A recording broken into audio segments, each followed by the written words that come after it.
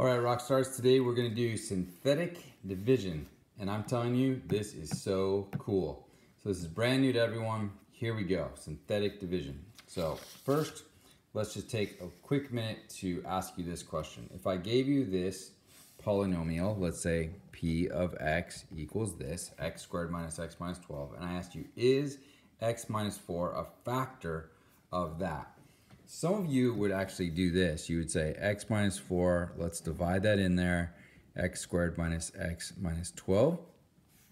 And remember, we did this in class the other day. So we have minus 4x there. And you would go ahead and remember, you got to change the signs because you're subtracting. And so that's going to give me bye-bye. And we're going to have 3x minus 12. And so 3 times x is 3, so we're going to go plus 3. And so 3 times x, 3x. 3 times negative 4 is negative 12.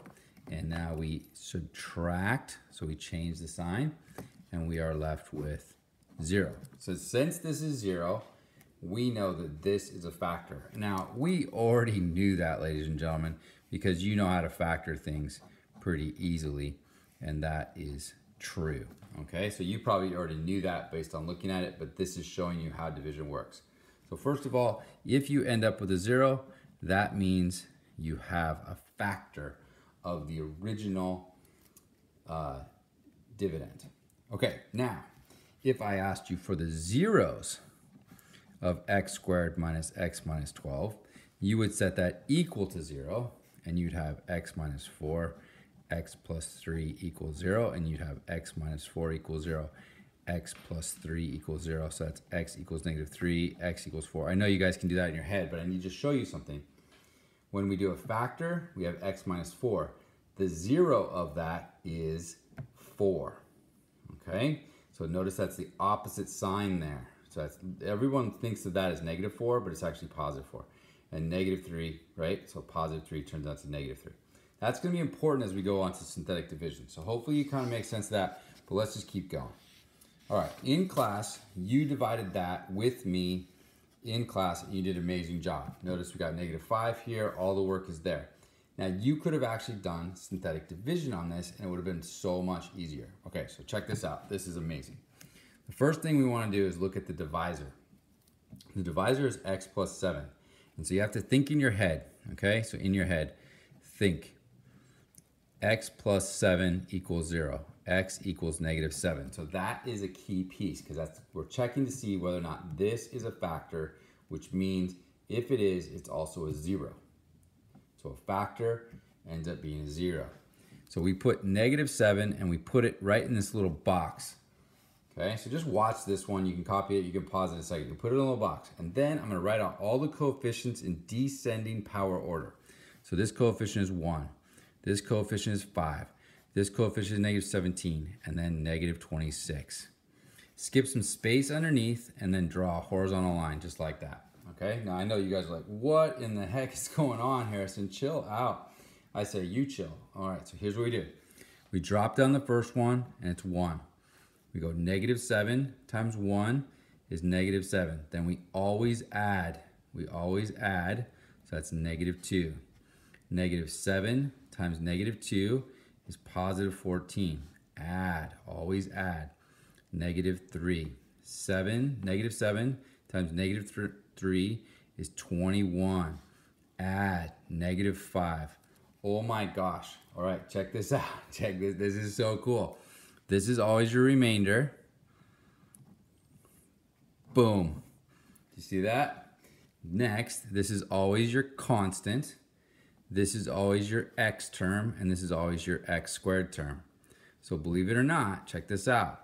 You get x squared minus 2x minus 3 plus negative 5, and then what was my divisor?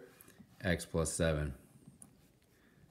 Check this out. I might even have to take red here. Isn't this the same answer we got? And we didn't have to do long division. That is cool. Okay, so let's go to the next problem and let's check and see it out. This is the one we did in class also. And so again, you're gonna think to yourself, think x plus 4. When does it equal 0? X equals negative 4. Because remember, we're asking, is this a factor? A factor is a 0. Okay, you're going to slowly learn that. Every time you have a factor, if it has no remainder, it's a 0. So in this case, just so you know, if we go back one page, because there was a remainder, this is not a factor. Okay, it's not a factor, unfortunately, sad. Okay, so let's do this one. So remember, negative 4, put it in the corral, never leaves. Coefficients, 3, 14, negative 2, negative 37. Skip some space, because remember, you're going to fill in numbers right here, okay? First one always drops down. Number one error, people do 3 times negative 4, and they write negative 12 here. Game over. You're already done out of the contest. Wrong. So you always drop down the first one, okay? So just drop that down. Negative 4 times 3, negative 12.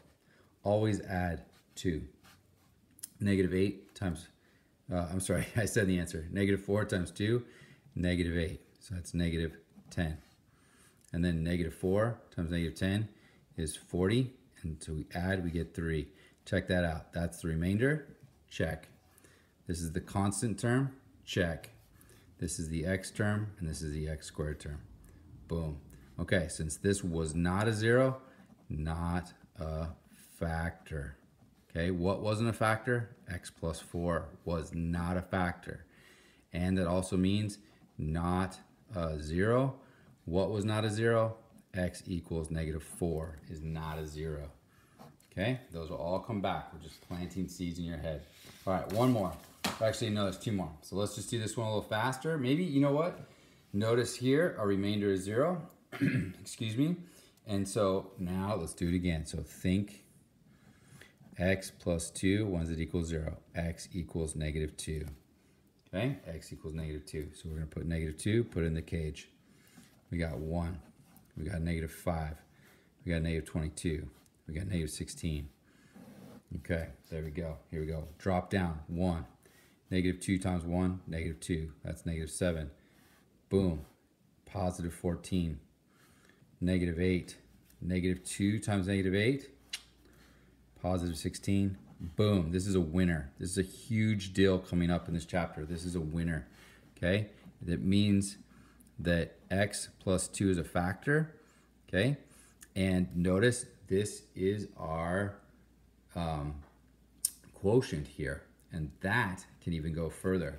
So for those of you that are totally ready to go on, check this out. If p of x was x cubed minus 5x squared minus 22x minus 16, we now know that x plus 2 factors that into x squared minus 7x minus 8. This is a quadratic, and so you can actually factor it further and check this out. I mean, this is amazing stuff, because now you have a factored form, and I'd be willing to bet you guys can start to think about, oh, I know the zeros. I know one of the zeros is negative 2. We found that up here. This 0 is 8, and this 0 is negative 1. Again, I'm about 4 or 5 days ahead of you, but that's how it's done. All right, one last one. Okay, I know we're getting tired here. So what about if you look at, if you look at all the ones we've done so far, did you notice this had a 1 in front of the x? Okay, this one had a 1 in front of the x. And then the last one we just did that was a factor had a 1 in front of the x. So those are all linear, first of all, and they all had a 1. Well, what about if there's a 3? So some of you guys are like, oh no, we're going to have to do long division with the 3. And I'm going to say, no, you don't, but you got to hang on to your hats here. So we say, think 3x minus 2 equals 0. 3x equals 2. X equals 2/3. So that's what you have to divide by. And I know that's a little tiny, sorry. 2/3. So you got to check that. 2/3. Put it in the cage right there. Now, put the 3. Put the negative 11. Put the negative 6. Put the 8. Here we go, kids. This is going to be amazing. Drop down. 3. 2/3 times 3 is 2. Add those together, negative 9. 2/3 of negative 9. I know you guys are like, oh, fractions. Yeah, you're a big kid now. You can do this. Negative 2/3 times negative 9 is negative 6. Add those together, negative 12. And you're like, this is never going to work. 2/3 times negative 12 is negative 8. Boom. Winner, winner, chicken dinner. Do you notice that right there? Those are the same answer. But now you're gonna yell at me. You're yelling at the screen right now and saying, Harrison, these don't equal. These don't equal. You lied to us. And I'm gonna say, no, you gotta be careful. So this was our factor we used. So let me see if I can do this without confusing everybody. 3x cubed minus 11x squared minus 6x plus 8. I am claiming, okay, that is the same thing as x plus 2/3. I'm sorry, minus 2/3. Oh, my first typo in 11 minutes on the screen. I know you guys are tired. You guys got this. Keep going. Stay focused. Okay, so that, remember, when I set that equal to 0, that's going to be 2/3. And then what's the rest? So that is my constant. This is my x term, and this is my x squared term. So I'm going to just write it. Trust me here. 3x squared minus 9x minus 12. Well, these are all factorable by 3. And this is going to blow your mind. Watch this. X minus 2/3, 3 times x squared minus 3x minus 4. Ooh, ho, ho. Still on the page, I hope. Yes, right there and right there. Do you see that? It's the same now. And now, if I distribute the 3 over here, Harrison for the win. You guys are brilliant. And there it is. See? It still will work. This is always your quotient, but sometimes you have to rearrange it with what you divided by. Okay, I know this is 11.5 minutes. You guys are just hanging in there. What I want you guys to do is copy these two problems down, and I want you to do synthetic division on those to see if you can do them right. So I'll end it right now. You hit pause. In the next video, I'll do the solutions. Okay? Nice job, you guys. Way to stick with it.